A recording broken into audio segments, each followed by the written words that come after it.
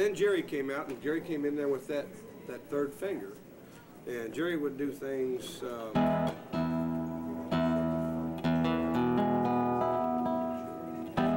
like the claw. Well, he's got to make sure he's in focus for the claw.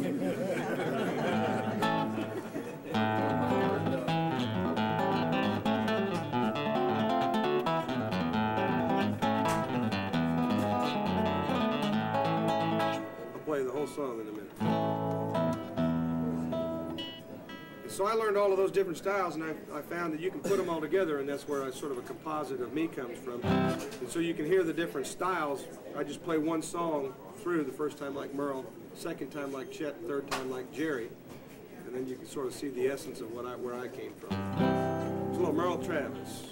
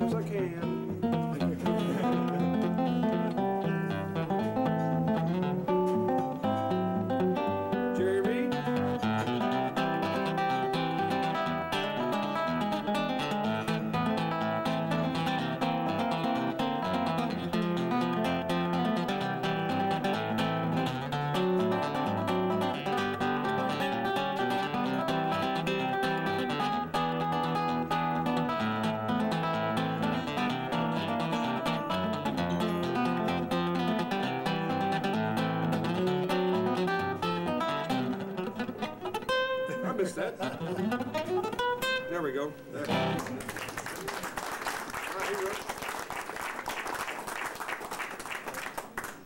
All right, so here's a little thing called the claw. You got them fingers real tight? Yep. Because I know you ain't getting my face there.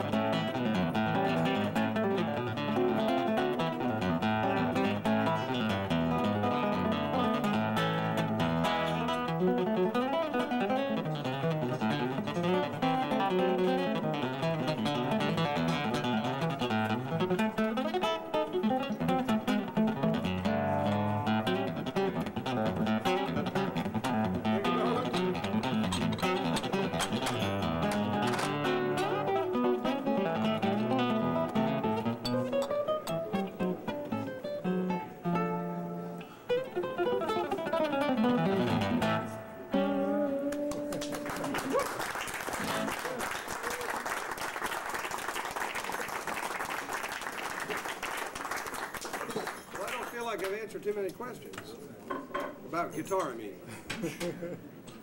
No questions. Yes, sir. I don't hear very well. I'll yell at you. I'm used to that. But you said you quit playing about 15 or 16 because your dad passed away. Yeah, somewhere around there, 16, 17. When did you start back playing seriously? Well, I reckon I was almost 30. Wow. Something like that. Going up on 30. I mean, I would take it out now and then. I actually even played a couple of gigs where I went out and tried to remember playing at a little coffee shop or something. And it would bother me, and then I wouldn't play again for a long time. And my first wife didn't like it anyway, so that's why the word ex and wife go together so well. Well, there's something about them first wives. Yeah. Never works out. You do a great job. Thank you, sir. What about your brothers? Oh yeah, he's another one of them wild ones. That's why my technique is so weird, because I watched him play the thumb part like that, and the melody with 2 fingers. And you know, when I was a little kid, you know, I mean, I was easy manipulated or whatever, and influenced. I thought that's the way you're supposed to do it, even when the strings were on the wrong side. And I started off playing, you know, like this and doing G. And when I was in France, they tried to screw me up one night. They had a jam session, and they brought me a guitar with the strings on backwards. And I played the whole set. I said, I've been seeing that my whole life, you know.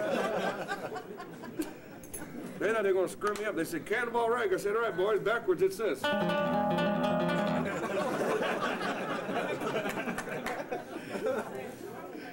that ruined their joke. He didn't make it this year. I hope he makes it maybe next time or something like that. Yeah, that's the only time of year I get to see him here, and so I guess I'll go another year. Oh yeah, well Don Jones is Don. I don't know if he's in here. He's a hell of a player. Does the same thing. Yeah, real fine player.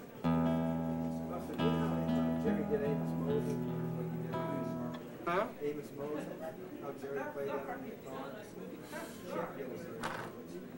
Well, yeah, that's another one that you got to have sort of a band, but it's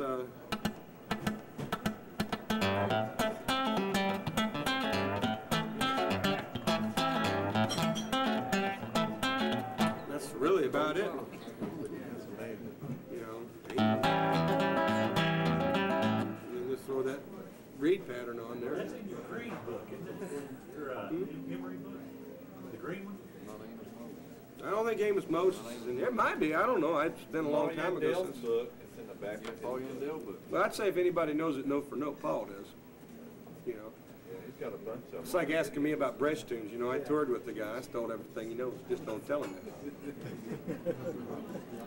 I was hoping he'd stop by so we could talk about, you know, playing together. A lot of the guys here, and I hate to sound like a critic or an old or anything like that, but a lot of the guys here, when they get together, they play music at each other. They're not playing together. And it's a different thing, you know. It's not a competition, you know. When you play with somebody, you know, giving each guy a little latitude and then coming together, you can really create something that's more than either one of you alone. And that's what the boss and I do, is when we play together, I play to try and complement what he's doing in spots, and he compliments me, and then we give each other some space. And then when we come together at the end result, it's bigger and stronger and more powerful than either one of us alone. And unfortunately, I walk around at night and I watch the young players, and they're playing at each other as opposed to playing with each other. And a lot of that's adolescence, I'm sure. You know, that's just, you got to get over trying to be the greatest guitar player in the world. It ain't going to happen. You know, there's just too many brilliant players. I'm blessed just to get to know them and shake their hands and pick with them. You know. Obviously, you never felt intimidated. I was nervous only one time in my life on stage, and that was the first time I did a sit-down show when I was 13. I think that is a lot of the success of a guitar player. If he feels intimidated, he's going to hold back. Well, don't get me wrong, people make me nervous. I mean, I was more nervous to sit with Chet and have a beer with him. I couldn't talk. He asked me a question and I couldn't say anything, so I told him a dirty joke. I never did answer his question. Well, it turned out he loved him and he had to write it down because he'd never heard that one. But when I was 13, I played at the auditorium at school and played Cannonball, and I can't remember what the other thing was right offhand. But the first song I played, I think, was Cannonball Rag, and I played my brother's Gretsch, which was too big for me, you know. And I was so scared because everybody was just looking at you. Not like the hay wagon shows where they're going over and getting a pint or whatever and eating chicken and barbecue stuff. So I threw the guitar in the case, man, and I ran down the hallway to the backstage bathroom because I had to pee so bad, all them people. And the guy came back and pulled on me and said, "You got to go back up and play another song." I said, "No, you told me everybody played one song." And he said, well, you got a standing ovation, son. And I'd never been to a sit-down audience before. I thought they're supposed to stand up for everybody. I'd never been to one. And when I went back out the second time, I wasn't scared no more, and that was the end of it. I've noticed Mark will come over the time he was still contest. Mark was never, I don't think ever intimidated, maybe humble, but he would get right in there and he was growing, you know, that's the way to learn, get right in there. And what's to be afraid of? That's it. If you screw up, you're a human, Right. you know, just keep on getting it. Some people do that, some can't. I'm the type of guy sitting back. My wife says, oh, I said, Buster gets all full of them. Said, get up there and start telling stories and whatnot. I've had some pretty funny things happen since I started playing this thing for a living. I tell you, every day is an adventure on the road. Boy, you were really tall.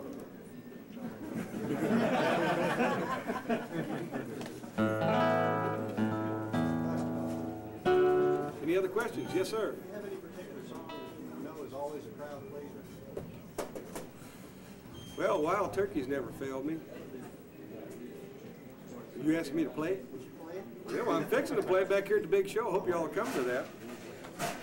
Yeah, I'll rip it off for you. Let's see.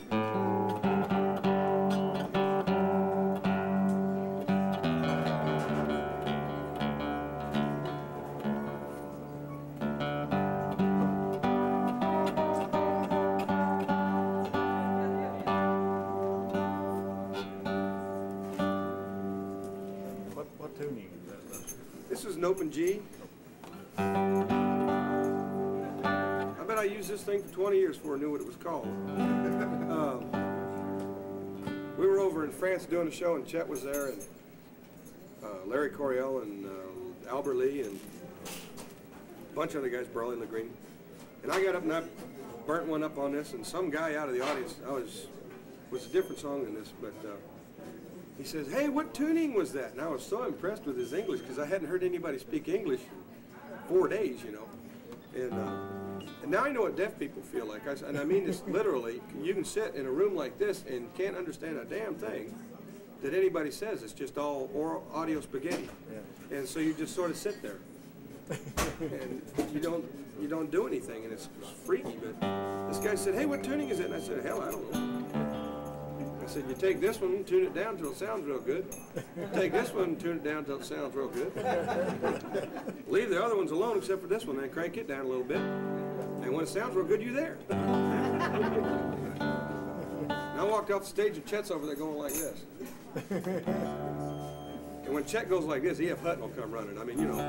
So I got over there and I said, yeah. And he said, now listen, that's a G tune. You owe it to yourself to get educated. You sound stupid out there. People gonna think you don't know what you're doing.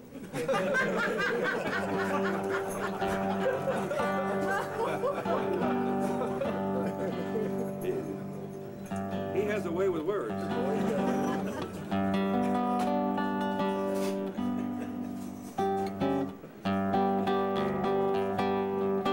This one I made up for Jerry Reed. I wrote it one night. I got tired of playing Black Mountain Rag. I decided I wanted to do something different. So this was the end result. It's called Wild Turkey.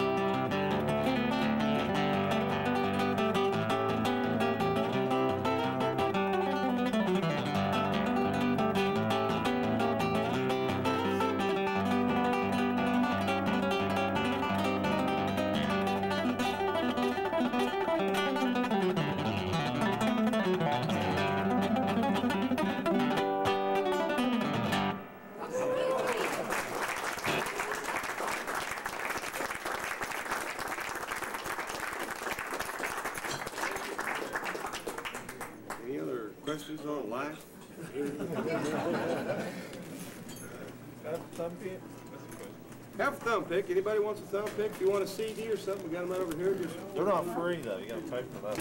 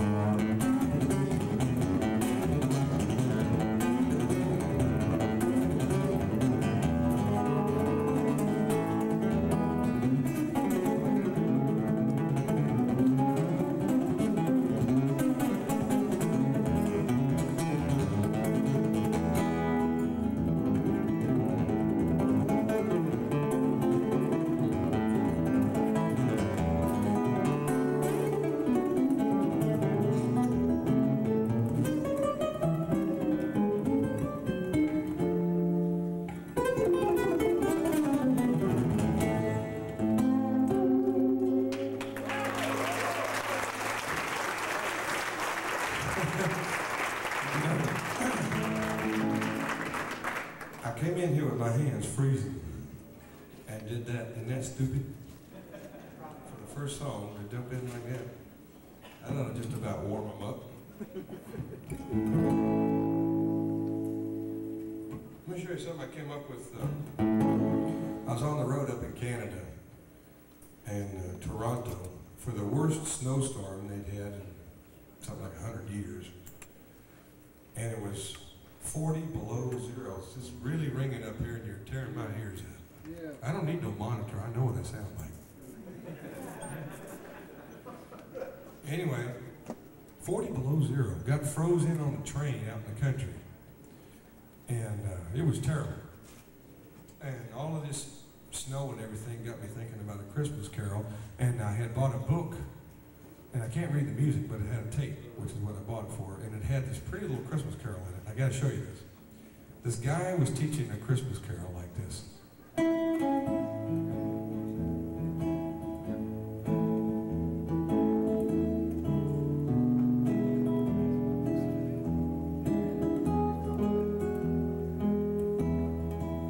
Okay, now I can see by your faces it bores you to death too. And I said, there's got to be more that you can do with this. And so I started playing with it a little bit, and I added a couple of chords. What would Chet do, you know?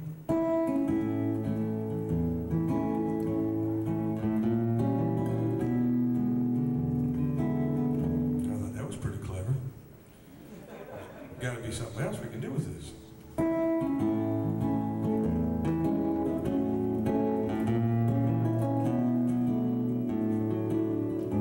Well, now I knew I was on a roll. Then I did this.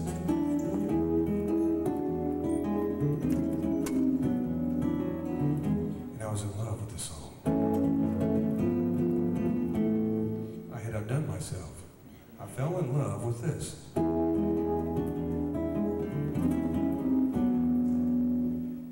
And so I decided that I liked it so much I was going to write a song to go around that so I didn't have to wait for Christmas to come around and to play that. And I came up with this little ditty.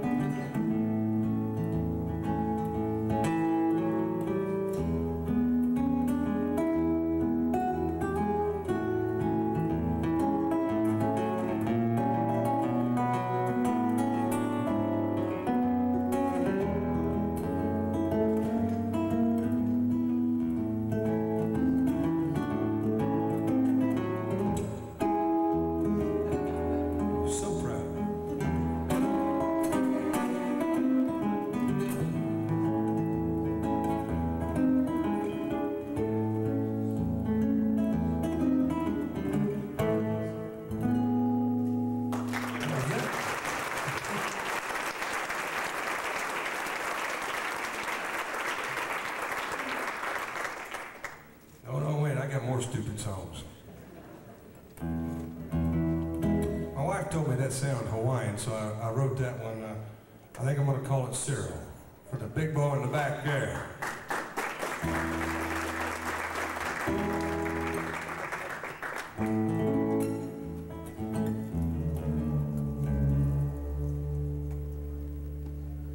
I sat out on my porch one morning and I made up a tune. And y'all know me pretty good. I haven't changed a whole lot over the years. I wear better shoes than I used to. And a nicer hat. Other than that, about the same. I still go to bed about 5:30 and 6 o'clock in the morning, and I get up at the crack of noon every day. But I was sitting out there one morning, and I was looking at we live out in the country over a mountain range, watching the hawks fly. And it reminded me of when my daddy used to come in when we was little kids, and we had a night light, you know. And he would do little hand things in front of that light, and he would make things happen on the wall. I know you don't want to hear that pretty stuff from me. So now I'll get ugly.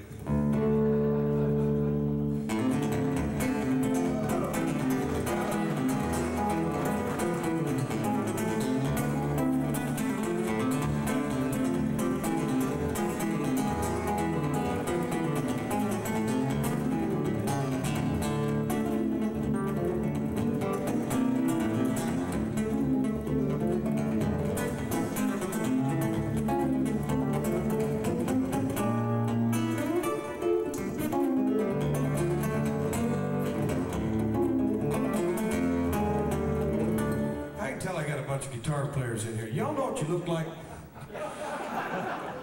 My wife said, what's it like to play to a bunch of guitar players? She said, you ever seen that movie, Dawn of the Dead?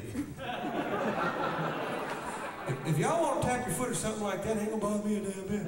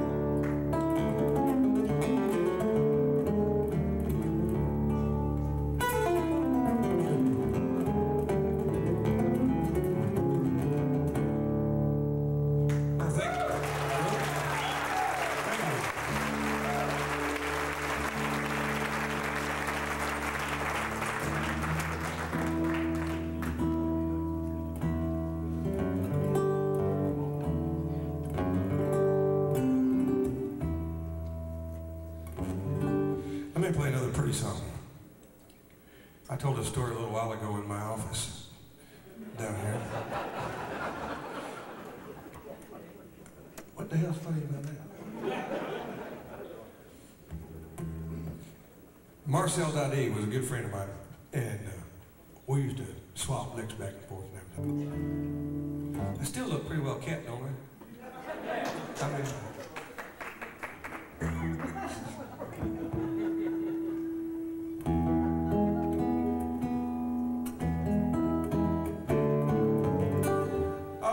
do some country picking. I can't sit still very long.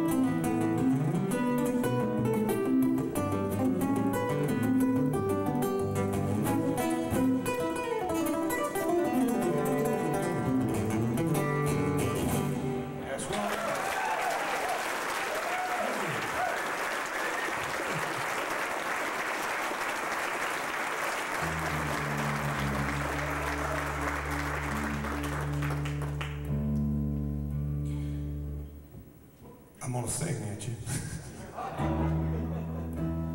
I'm just giving you fair warning. But if you leave, it costs you $5 when you go out that door. I ain't no dummy. I gotta go over to check him over to Tom's house one day. And he's sitting there.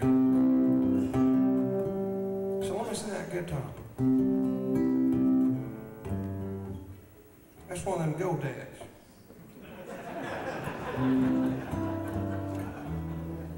Well, I sure like that thing. Plays nice. Let me show you something.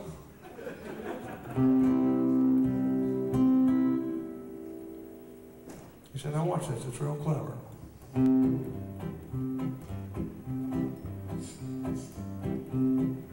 You know, it's even worse than I'm going to sing like Chet. Don't tell him I said that, okay?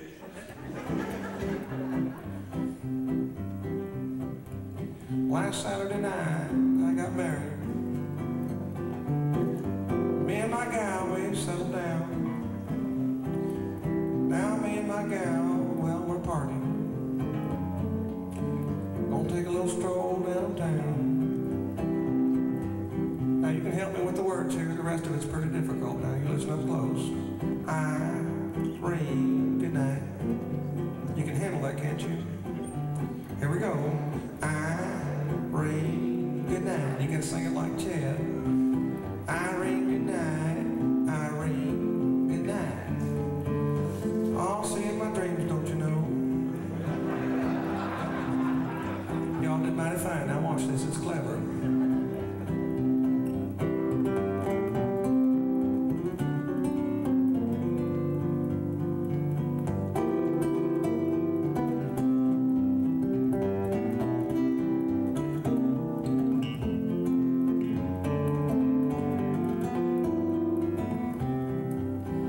Did you ever play that? I said, yeah.